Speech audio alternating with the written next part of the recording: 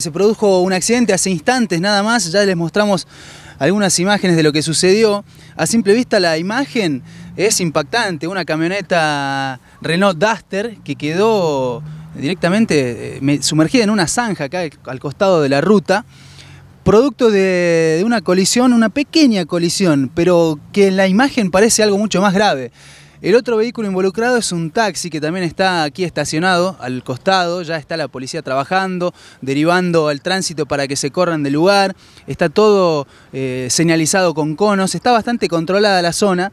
Rápidamente podemos decir que no hay víctimas fatales en este accidente. En la camioneta circulaba una mujer junto con su hijita, una menor de edad, que no sufrieron ninguna de las dos ninguna herida, por parte del taxista tampoco. La camioneta venía por la ruta, el taxi venía bajando aquí de lo que sería el acceso de la ruta 9 y se encontraron en la intersección, pero había un tercer vehículo involucrado, que fue el que le cedió el paso al taxi.